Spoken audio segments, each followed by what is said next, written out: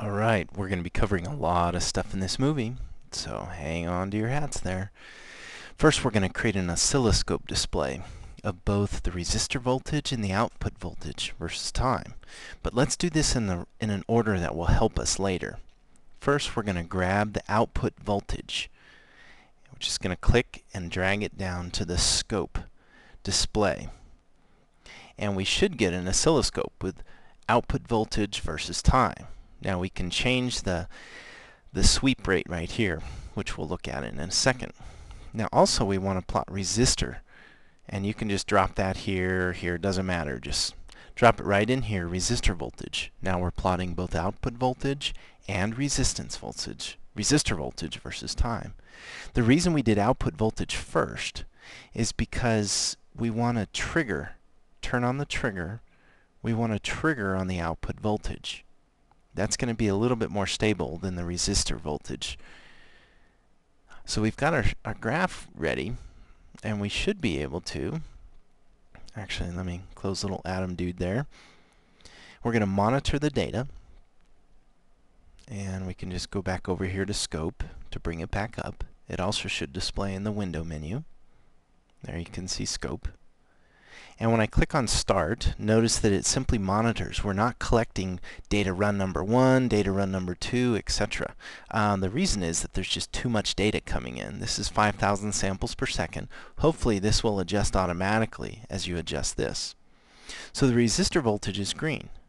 And by default it looks kind of low. So we can just adjust the volts per division. We're zooming in on it. Okay, and what I want you to do is for each measurement, do your best to have one cycle or less, because right now we have about almost 3/4 of a cycle here. That will allow you to have better resolution. And our job is to measure what that voltage value is for the resistor. Now for curiosity, occasionally you might want to measure the output voltage. And we're going to turn on the Smart Tool with the resistor chosen, and just we'll line it up with the peak there. Now the time we're not very interested in, it's the voltage value. That voltage value is our first reading, 0.189. And over here, frequency of 15 Hertz, 0.189. You're just going to record that in the data table. And next you're going to go to 25. To get to 25, you're just going to find the signal generator window. Now, if you can't find it, look in the window menu for signal generator. If it doesn't appear there, then you'll have to bring up the setup window and find the output. And when you double click there on output, signal generator will appear. Now be careful with all these buttons here. We're going to leave this at 2 volts for the experiment. Right now we're going to step by tens. Later on in the experiment you can change this. But for now we're going to step by tens, and when I click up it goes to 25. So I click over here and notice that it's changed. So I can just, wrong way. I can just bring it back down and to planet Earth here and move this around. If you ever lose your Smart Tool, for instance, let's put it there and go up here, and now the Smart Tool's gone. If you can't find it, just turn off the Smart Tool and turn it on again.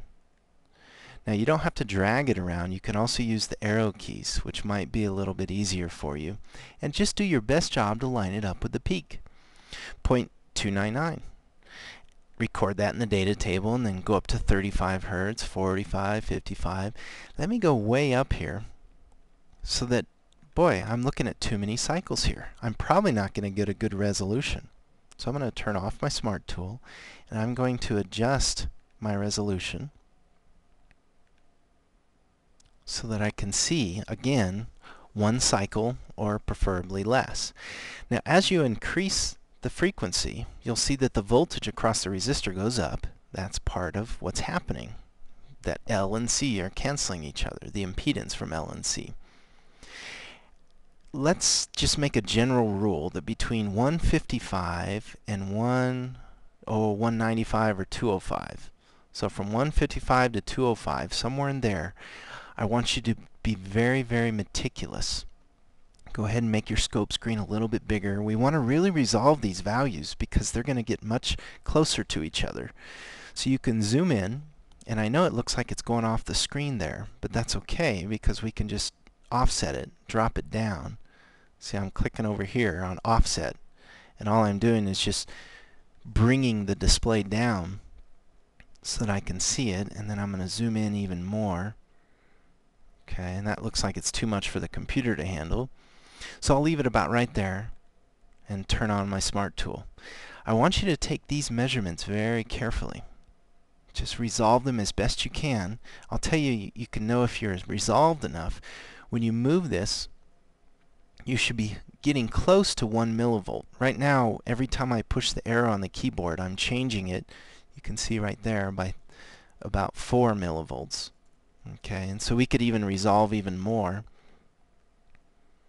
and offset. And it looks like I lost my Smart Tool, so turn it off and on. And now watch what happens. Each time I move it up, I should be going by closer to 1 millivolt. Okay. What I want you to do is be able to resolve these, because as I change this frequency, it's not going to change a whole lot. You can see I'm going from 175 to 185 to 195. Visually, you can see the overall change.